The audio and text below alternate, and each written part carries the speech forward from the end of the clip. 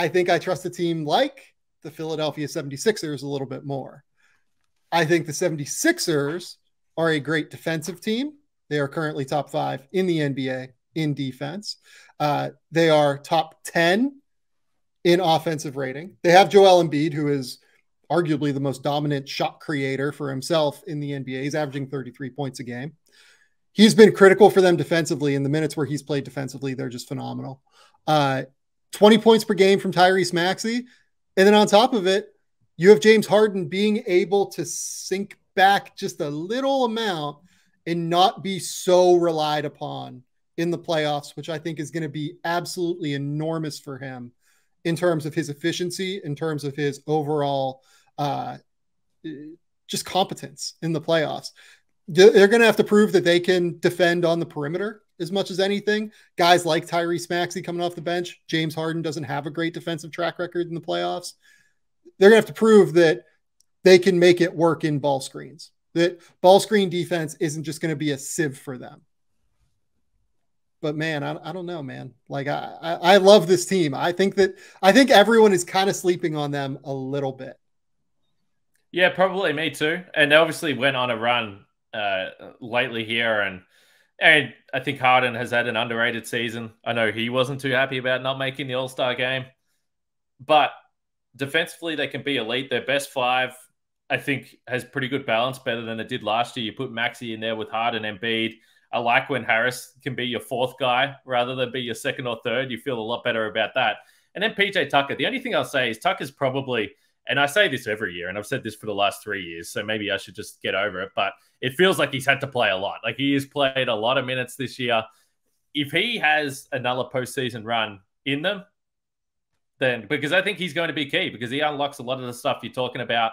You go back to a couple of years to the title. He was actually defending guards. He was out on the perimeter. So does he have that in him at 37 years old? I'm not sure. But that will be a big key for him and for the Sixers defensively.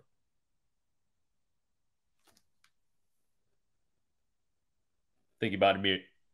I did. PJ Tucker's been a total zero offensively for them this season. Yes, absolutely. Which is a problem.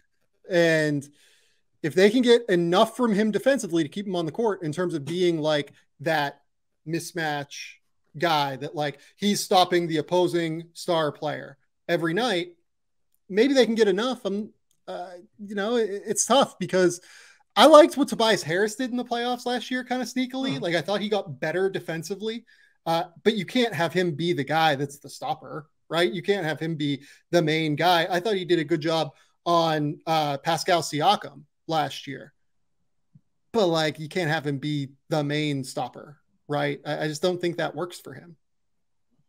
Yeah, and as we've seen this over the years, and I see someone commenting in the stream that they've got a lot to prove, and I think that that's also part of it. And there was a comment that Embiid made recently where he's like, I just want to get through the postseason healthy and not have one of these crazy injuries, and he gets these random illnesses and gets hit in the face and all this kind of stuff. So again, if we're talking about reasons why they can't win it or reasons why teams are sleeping on them, it's because they haven't been able to. It's because they haven't been able to prove it. They haven't even got out of the second round. And if you look at the way the standings are matching up right now, the Sixers would be on a collision course with the Bucks in the second round. This has been a series that everyone has kind of looked at and thought maybe they would match up in the postseason at some point. They haven't yet, though. But I would say the Sixers, I think, would like to match up against the Bucks. I think that they would like the Embiid stuff. I know the Bucks are an elite defensive team, but if you got Milwaukee and Philadelphia in the second round, how are you feeling about that? Because I do think historically the Sixers-Celtics matchup is maybe one that concerns them a little bit more than Milwaukee. What do I think of Milwaukee? I kind of think that as long as PJ Tucker can at least manage tough physical minutes on Giannis. I think that they have the kind of team that is tougher for Milwaukee to deal with, because Joel Embiid is that backline center is huge. Like having Joel being able to, that's how you have to guard Giannis. You have to have the guy who can body up with him just right at the start.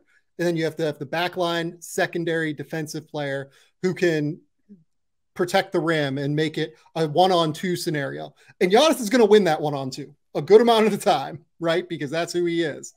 But Yeah, I mean, I'll be honest with you. I have Philly and Milwaukee neck and neck.